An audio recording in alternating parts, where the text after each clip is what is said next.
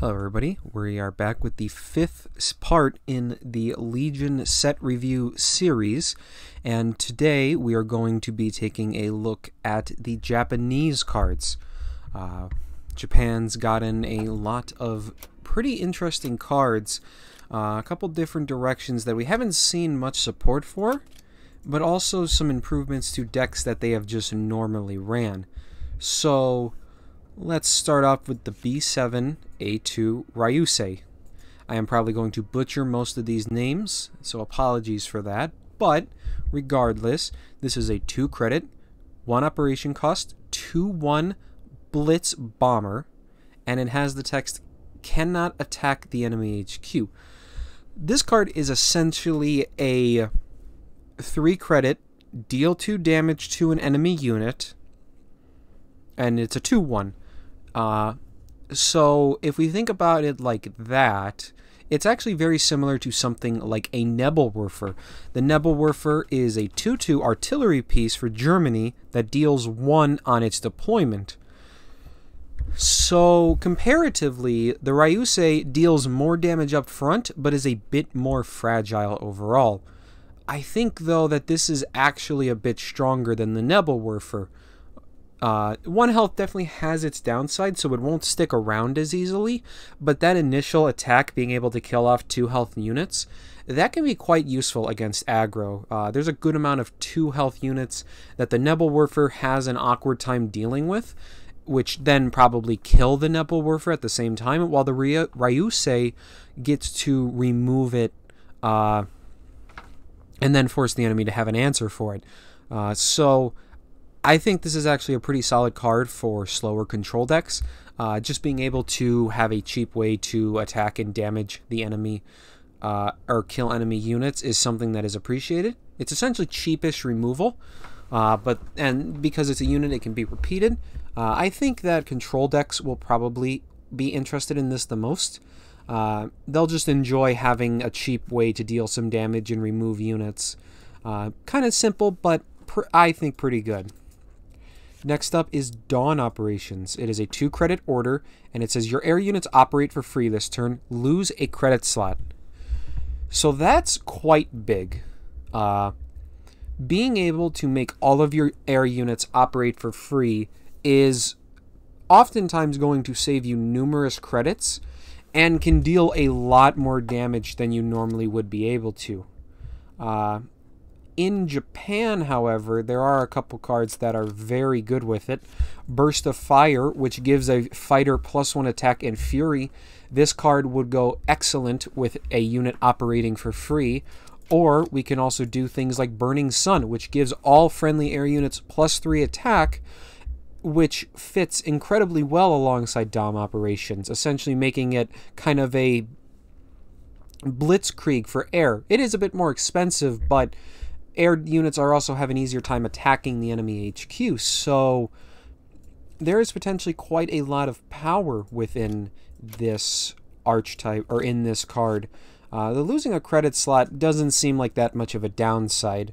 You really won't see much of a you won't see, I think, much of a full-on Japan air deck right now. I just don't know if there's enough cheap fighters that really could abuse this. But British Air runs a lot of Japanese cards, so I think Dawn Operations could probably fit quite well into that archetype, being a strong finisher alongside, going off with a bunch of close air supports or something like that. This has the potential to be very, very strong, I think. This card honestly scares me a little bit. I guess we'll see. I mean, maybe it's strong enough to enable Japan Air. I'm just trying to think of what cheap air units they have, and none are really coming to mind. So I think British Air is probably the place that I would expect to see this come out first at. But I don't think it's unreasonable that, this is obviously going to fit into any air deck, really. For example, maybe a US Japan deck would work. US has a lot of bombers with high operation costs, so Dawn Operations lets you operate them all for free. Maybe could be something. There's a lot of ways to look at this, so I think it's going to see play somewhere. I mean, cheap ways to make your units operate for free always has a purpose somewhere. I guess we'll just see where it pops up and what works. Moving on from that, we have Diversion. It is a 2-credit order, and it says, give target non-guard ground unit in a support line smokescreen. Draw a card. So this is meant to be, I think, a tool to enable the Japanese smokescreen theme. Now, granted, this has dubious chance of working, in my opinion, and I don't think Diversion really adds that much. For 2 credits, it's quite a lot. It's a very conditional thing. A ground unit in the support line, like, ooh, that is not the easiest thing to accomplish. It does draw a card itself, so there is at least some purpose there, but it seems like too much work to make, to try to like use it as a reason in a smokescreen deck. I think it'd probably be better just to run actual smokescreen cards and not fiddle around with playing a unit out, playing Diversion on it, and then next turn buff, getting the payoff for having smokescreen. So I think Diversion is overall not that strong, and I don't think it'll really see play. Going to our first elite, that is Rule the Skies. It is a 2-credit order, and it says the enemy HQ gets, if this HQ has taken 3+ damage this turn, give your air units +1 attack. So this is clearly a card meant to also help enable a Japan air deck. And I think this does have some good merits to it. Rule the Skies is a way to continually grow your bombers and fighters to bigger and bigger heights. Bombers obviously love any chance they get to buff their attack.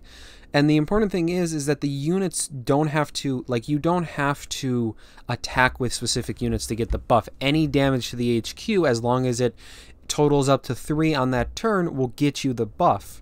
So you could, for example, play an order and still get this off, something like the British order Empire Strikes, I believe it is. The 4-credit order that deals damage deals damage to all enemies equal to the number of bombers you control. And that could activate Rule the Skies. So I could see it. It's also quite cheap. That's a nice thing, is that probably whatever deck you're putting this in isn't going to be hyper aggressive. So you have time to play this out and then get the benefit from it. So again, I think there is maybe a lack of good, cheap Japanese air units in order to really enable a deck like this. But I think Rule the Skies is on its own could be a pretty powerful card. Once you get into the mid-game, buffing up bombers and in particular like ambush planes like the Zero could do wonders to benefit with Rule the Skies. But I think it probably won't see play right now, largely due to you have to have a Japanese main nation as the main nation, and we haven't seen any air decks really work. I don't think it's a bad card. I just think it lacks any proper home at the moment. Going on from that, we have Calm Before the Storm, a 3-credit order that says give your units +3/+1 and then end your turn. So this is a very interesting card. It is arguably one of the strongest. It is a very strong buff, but you aren't able to benefit from it on the same turn. So I think the best home for Calm Before the Storm is to give it or to play out a bunch of units, and then play Calm Before the Storm with your last 3 credits. That seems to be the best fit for the card, and I can definitely see that working. +3 attack is a lot, and it's permanent, so the enemy has to deal with whatever units you buffed in order to make it work. I think probably this could fit into a variety of different decks. We've seen that recently certain buffs like Naval Supply Run, which is a 3-credit order that says give your units +2/+1 and discard a card. We've seen that has started seeing some play in a variety of aggro decks, and I think Calm is potentially a bit better than that, or at least goes along well with it. So I could see this in a lot of decks. Another deck I think is an artillery deck, because this doesn't care about what units you have. It's any units. So artillery can just get +3/+1, and that is pretty scary. Or bombers or anything like that. So I think that there's gotta be a home somewhere. I think like Jagro is like the most obvious, and there's a lot of different variations of Jagro, and many of them I think could run this reasonably. But there's also maybe some backline decks that this card enables more. The redundancy of Naval Supply Run and Calm Before the Storm may give you enough buffs to have this critical mass that makes Japan a good ally for those backline decks. They do have some good cheap artillery, like that 2-credit 1/3, so there is something there. But yeah, I think Calm Before the Storm is a pretty strong card. I think it fits well into a lot of different decks. And it'll be interesting to see how people play their turns out and how people plan to deal with this. Next up, the KI-43 2B Otsu. It is a 3-credit plain. It operates for 2. It is a 3/3, and it has the text, has +2 attack on your turn if the enemy controls no air units. So this is quite the powerful card. The Otsu is I shouldn't say powerful card, but I think this is a very interesting card. Having a 5/3 fighter for 3 credits is very big and a very big threat to the enemy. You really don't want to be hit by this ever. And there's a lot of ways to really amp this up. Burst of Fire is the first card I think many of us will think of. Giving this guy Fury and +1 attack means that you just have, a 6 attack Fury for super cheap, That is that could be quite powerful. And I think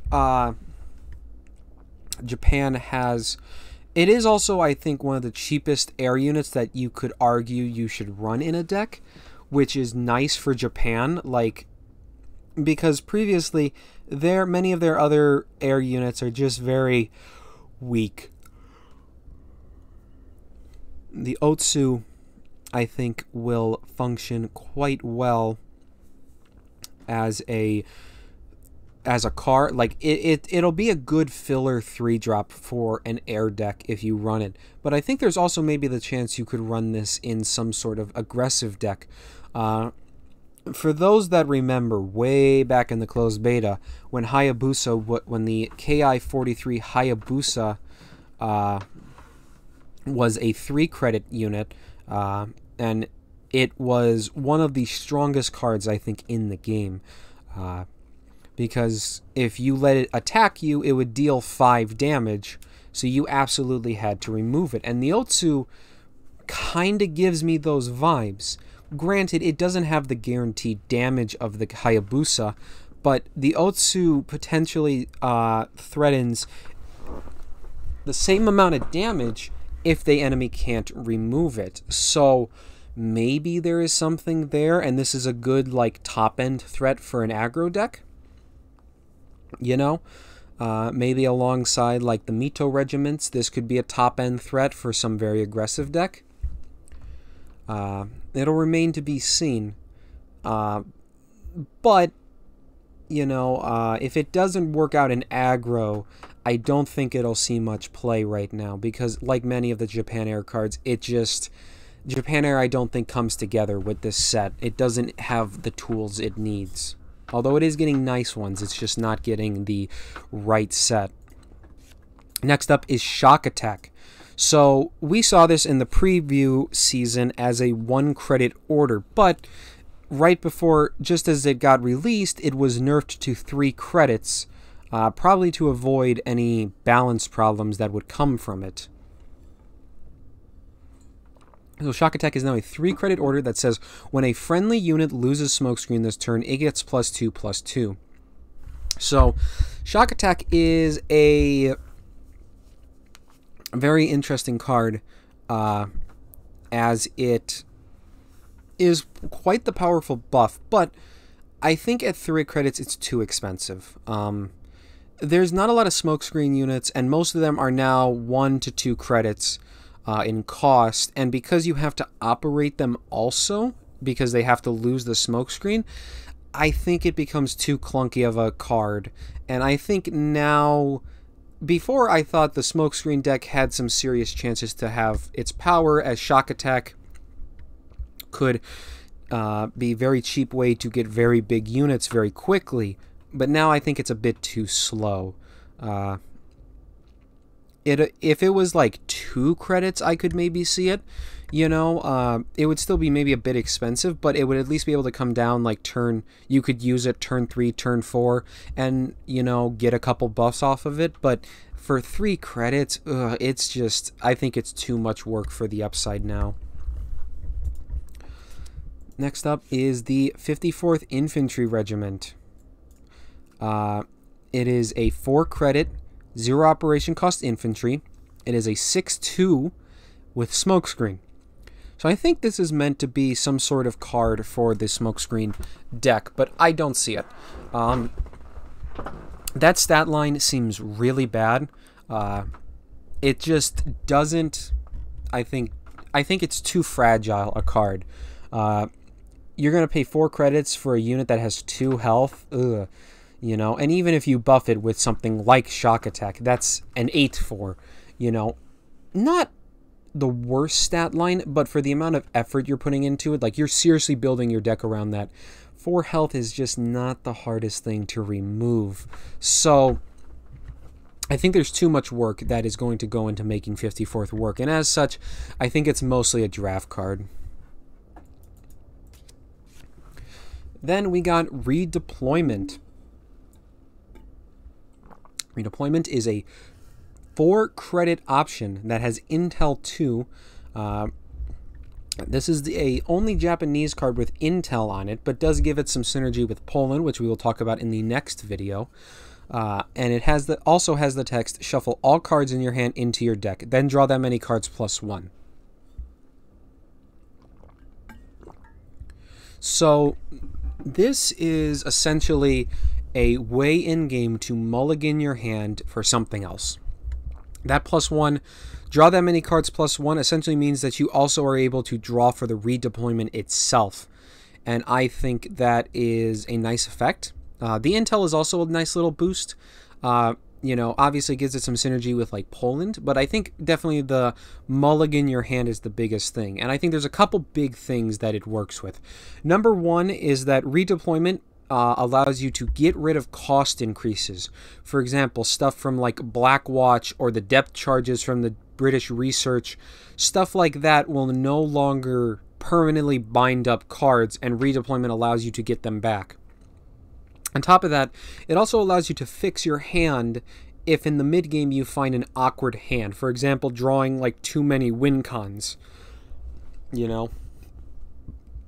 Some cards are, you know, like let's say I have a hand that has like Last Rites and the Shiden in it, and those cards are good, but for now they're essentially dead because I'm not trying to kill my opponent, I'm trying to survive and do other things. So redeployment allows me on a slower turn to shuffle it back into your deck and draw new cards, hopefully giving me more useful stuff.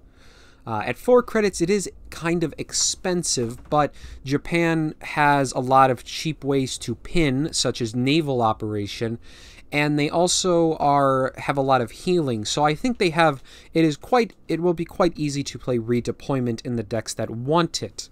And I think definitely a lot of slower decks will definitely want 1 or 2 copies of this at least in order to have some tech against British control, which might help improve the matchup a good amount. I think overall a very solid addition to control decks. Also has some fun synergy with something like Honey, because you can play Honey out, redeploy, and then you draw, 7 cards and you'll gain 7 health. Not definitely an interesting thing, but I think that's an interesting thing you can do. Definitely a good card. Then we have the P1Y2 Kasho. It is a 5 credit, 2 operation cost bomber. It is a 2/3 with smokescreen, and then it has the text: when a friendly unit loses smokescreen, it gets +2/+2. So an important thing to note is that the Kasho can buff itself, making it a 4/5 when it attacks, which is quite powerful.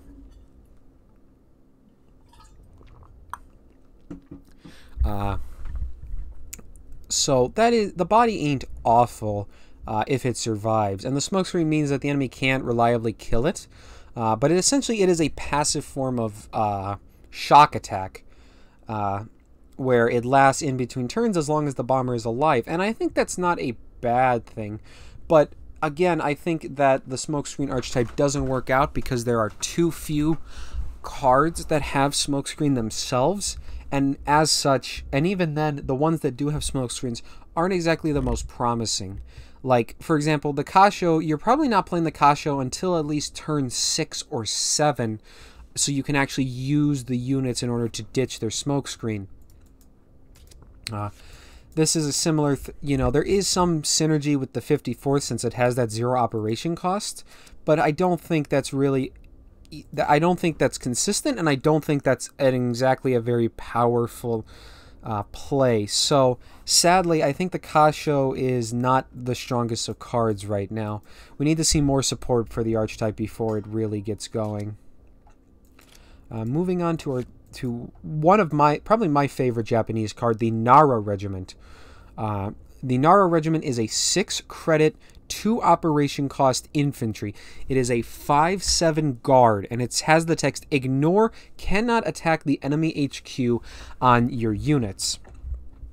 What that essentially means is that the units that have the cannot attack the enemy HQ, such as the B7A2 Ryusei, that would normally can't attack the enemy HQ, can, as long as Nara Regiment is on the field. And that is a really interesting thing, because being able to turn usually overstatted and pushed units into something that can only hit enemy units into things that can kill the enemy makes it a lot scarier to leave those on the board. For example, there is a lot of different artillery pieces. For example, there is that 28 centimeter coastal howitzer, which can effectively, is a 4/3 artillery for 3. With Nara Regiment, that thing can start attacking the enemy face, which is quite a hard-hitting piece. So, sadly, I don't think Nara is too strong of a card. Like, the body's definitely good also.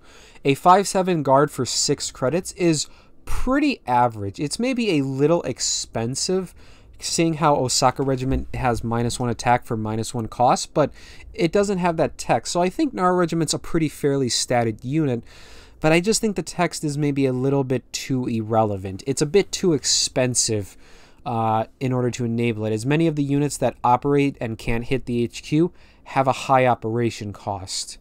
So I think that, at least for right now, I can't see it really doing that much.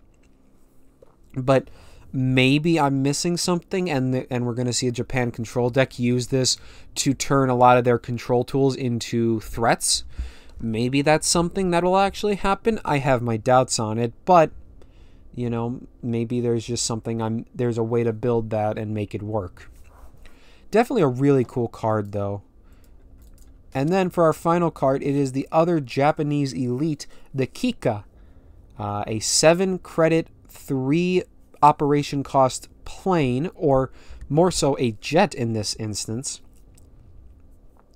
It is a 6/5 plane with Blitz and has Destruction. Shuffle 4 Kamikaze cards into your deck. Kamikaze is a 1 credit order. It is the same thing as from Last Rites, but it's a 1 credit order that deals 1 damage to the HQ and then draws you a card. So the Kika is essentially going to fit right into the same decks as Last Rites. It arguably deals more damage if you can play the Kika down and then have it deal 6 to the enemy HQ and then play the 4 Kamikazes. That's 10 damage in the late game. While Last Rites is mostly a Last Rites is only 8 damage. So I think both are quite good. But, and I definitely think the Kika is going to have a strong presence in the right decks. It is just a very solid and very efficient late game threat.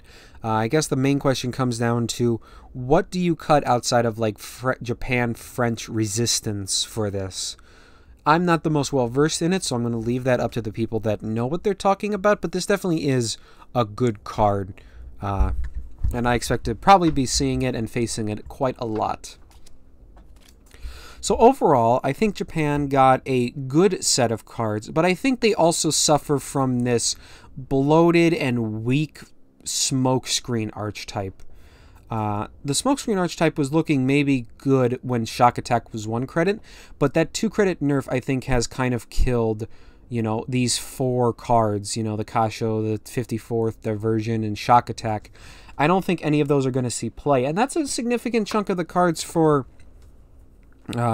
Japan, so that's a bit of a shame. We also are seeing this push for like a Japan air deck with Dawn Operations, Rule the Skies, and the Otsu. And those aren't bad. Like, I think these cards are good. I just don't see it coming together either. So I sadly think Japan's mostly getting a couple good control tools in the Ryusei, Redeployment, and Kika. And then it's getting an aggro tool in Calm Before the Storm. And maybe the Otsu. And then Nora is just a fun little card. But overall, I sadly think Japan is going to have... Like, there's definitely a bit more variety in Japan now, which I think is I think many of us are thankful for. Japan has kind of been stuck in this either I'm going to play a Jagro deck or I'm going to play Japan-French Resistance. So maybe we can see a little bit more uniqueness in decks, but I think they got kind of... They're one of the shorter ends of the stick in terms of their cards, or in terms of everything they got. So... bit of a shame, but Japan's also still quite strong, getting some good cards, so it's not the end of the world. But with that said, that is it. I want to thank you so much for watching. Next time is going to be the finale for this little series, where we look at France, Italy, and Poland, and we'll give our reviews on there. It'll probably be the longest video in this series. So if you enjoyed this video, make sure to like, comment, and subscribe. It is definitely been a good deal of fun actually doing these, sharing my thoughts on them. And a bit of sad we're going to only have one more episode of this, but after we get that done, we are going to move back into more regular content. I'm going to continue the starter series. I've actually paused that because the set is so close to releasing that I want to include cards from here in that last set of German decks and use that to overall just give players a bit more of up-to-date info rather than using things that are going to be outdated like a day or two after the video comes out.